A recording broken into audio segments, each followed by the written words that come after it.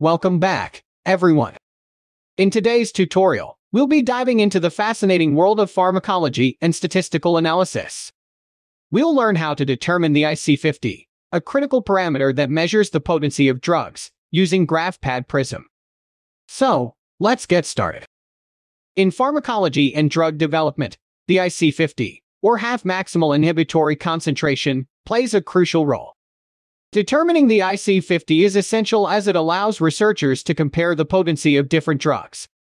A lower IC50 signifies higher potency, meaning a drug can achieve its effects at lower concentrations.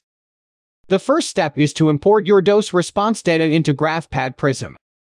In the table, you'll need two columns, one for the logarithm, base 10, of drug concentrations and another for the corresponding drug responses as percentages.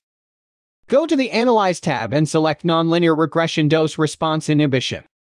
When a new dialog box pops up, check the option that is the best for your data. Check the Interpolate box and click OK. After the analysis is complete, you'll see a new window displaying the fitted curves and the calculated IC50 values. The IC50 represents the concentration at which the drug produces a half-maximal response. The lower the IC50 value, the more potent the drug. Now that we have our IC50 values, it's time to interpret the results. Compare the IC50s of drug A and drug B to understand their relative potencies. And there you have it.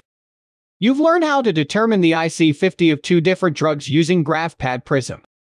The IC50 is a crucial parameter in pharmacology and drug development, providing valuable insights into a drug's effectiveness.